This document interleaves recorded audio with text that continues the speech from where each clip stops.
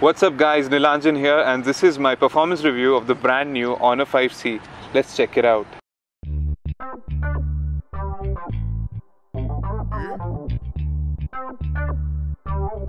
The Honor 5C is powered by the 16nm Kirin 650 microprocessor and comes with 2GB of RAM. To see how exactly this fared in real-world performance, I ran some benchmarking tests.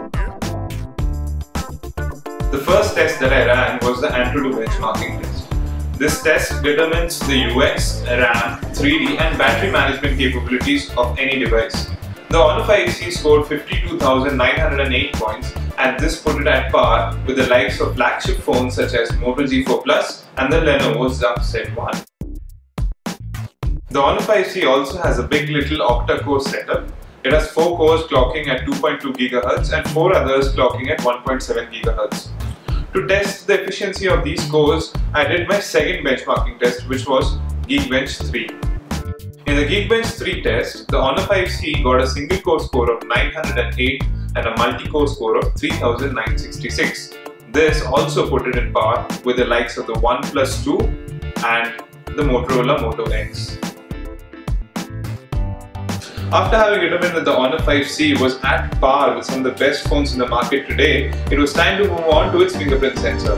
The Honor 5C also has a brutally fast fingerprint sensor. It can unlock a device in less than 0.5 of a second. The fingerprint sensor can be set up in less than 6 steps, and it's definitely an added advantage for this device. To test the gaming capabilities of the Honor 5C, I played high graphics games such as Unkilled and Asphalt Nitro. The graphics seemed to render very flawlessly and there was absolutely no lag. The device did tend to heat up a little bit, but overall it was a very satisfying gaming experience. The Honor 5C was definitely not letting me down. Unfortunately, I couldn't say the same about my driving skill. To test the multitasking capabilities of the Honor 5C, I did a speed test of it against the LE-Eco LE1S. Powered by a 3GB RAM and the Helio X10 octa-core processor, the LE1S is widely recognized as a high-performance device. The purpose of this test was to determine whether the Kirin 650 and 2GB RAM could perform as well as a 3GB RAM device. The results definitely left me astonished. For starters, I did not expect the device to perform as well as it did. To beat a 3GB device by 3 seconds, that was definitely massive. I have to admit, I was absolutely surprised.